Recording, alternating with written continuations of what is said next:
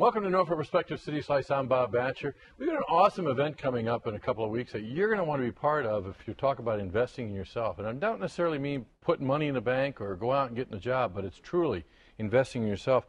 And Councilwoman Angela Williams, Super Ward 7, got to say that. That's right. You set up a meeting. I kind of innocently walked in, and you were sharing a story as to why you want to get this going. But tell me, what is this that we're talking about? Well, what we're talking about is a higher education or post-secondary education fair for adult learners, individuals who are adults working and want to go back to school and further their education. We're not talking about a job bank. Nope. We're not talking about bringing your resume. Nope. We're not talking about interviewing. Nope. We're talking about investing in yourself. Absolutely. This is personal for you, though, isn't it? It is. It's a little personal for me. I recently went back to school to finish my degree at Old Dominion, and I posted it on Facebook. And someone said to another friend of mine who's not on Facebook that maybe given my status, I should keep that to myself. So I thought maybe I'd just tell the world and help a couple of other people along the way. It is so cool. Now, you're close, because I follow it on Facebook. I am. You're close to graduating. You got the date down and everything, December 14th, I'm going to March if they have to drag me across the stage. How many more hours do you have?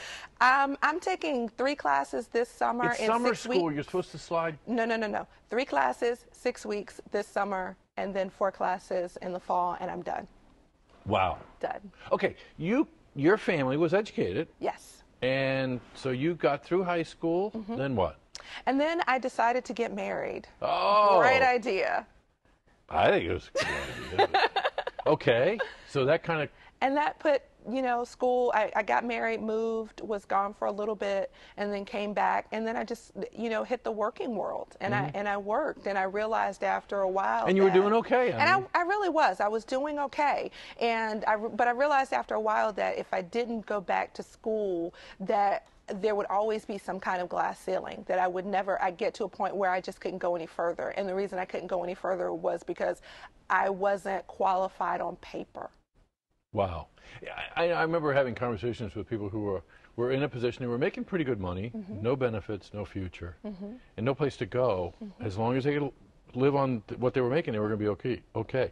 But the options are more available to you if you have that degree. Absolutely. Absolutely. There are certainly more options to individuals who have advanced degrees, whether it's a bachelor's degree, a master's degree, or a PhD. There are a lot of certifications now in specialty fields that pay just as much or more for individuals who have a bachelor's degree or a master's degree. So what I wanted to do was create a place where adults could come and get all the information that they needed in order to make an informed decision to go back to school and pursue the degree of their choice. I was going to say, because where do you start?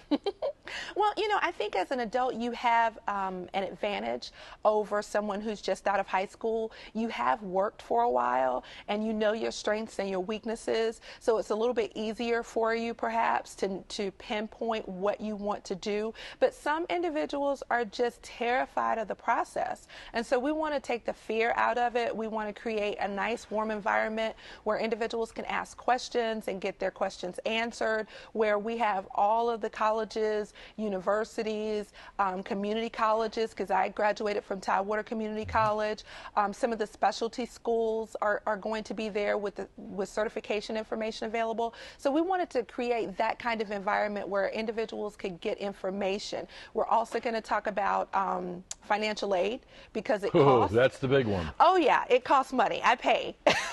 Wow. And it costs money, for not just tuition, but for books and supplies and things of that nature. So we're doing 2 individual sessions on financial aid, and we're doing another session on where do I start, if I want to go back to school, where do I start? And then we're also going to do some an informational session on on the upcoming fields. What if I want to go back now and I'm really not sure where I want to go, what's going to get me the best job in the future?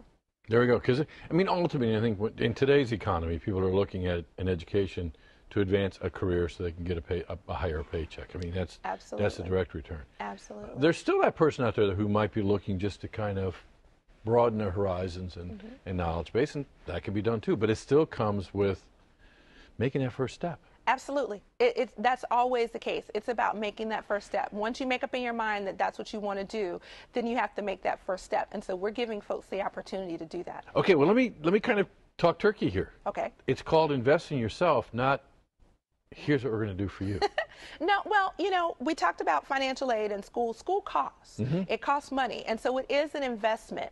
And so one of the things that we want to make sure that people understand is there's not a quick fix. There's really not a quick fix to, you know, going back to school and, you know, just, I don't know, walking around, snapping your fingers and bam, poof. It all happens, yeah. Right. It doesn't happen like that. But I think that if you can set realistic expectations and understand the process, that's the first step to bettering yourself and investing in yourself so that you can move forward.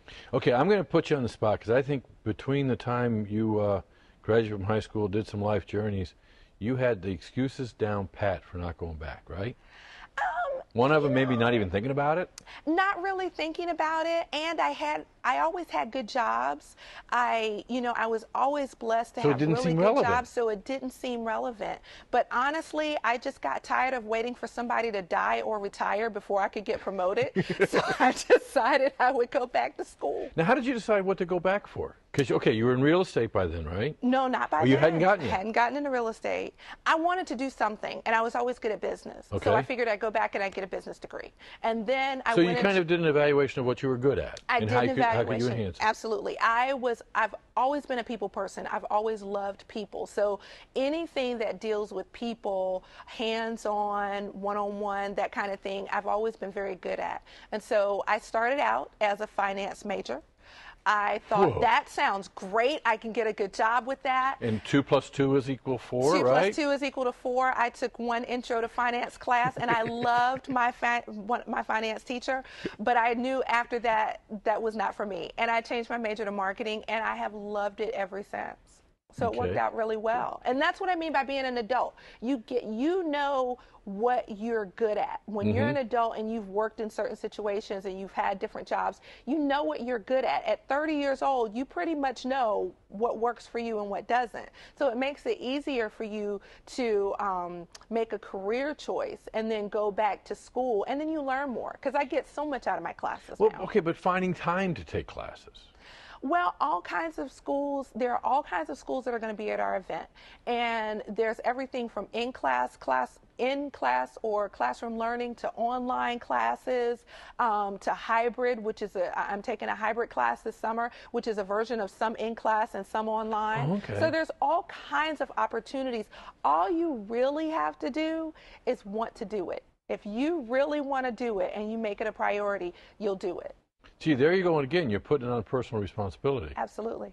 And that's really what it's about. That is absolutely what it's about. I can give you the information. I can give you the financial aid forms. I can't give you the money, but I can give you the forms and I can give you the information. And after that, it's up to you.